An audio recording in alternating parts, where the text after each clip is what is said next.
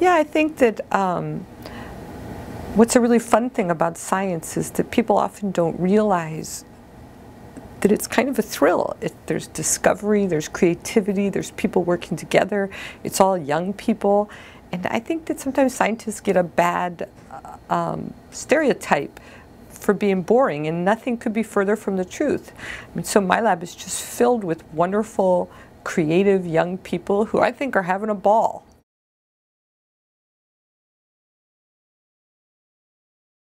Our lab works on the phenomenon of quorum sensing, which is a form of bacterial communication that allows them to coordinate gene expression and behavior in large groups where they can have the biggest impact when they work together.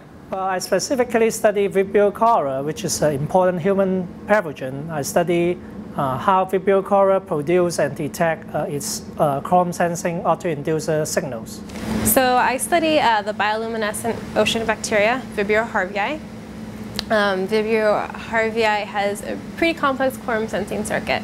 And one of the things I study is how interactions between members of the quorum sensing circuit affects the ability of information to be transferred through the circuit.